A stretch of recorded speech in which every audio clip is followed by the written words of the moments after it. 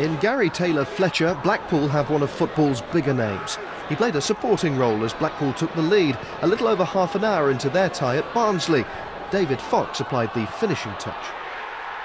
For a long time that looked like it might be enough for the Seasiders, until Barnsley summoned up the energy to turn the tide back in their favour in the last quarter of an hour. The word cheeky could have been invented to describe Stephen Foster's back heel to level it. Just a few minutes later, Michael Coulson found the net in a more conventional fashion to seal Barnsley's place in round 4.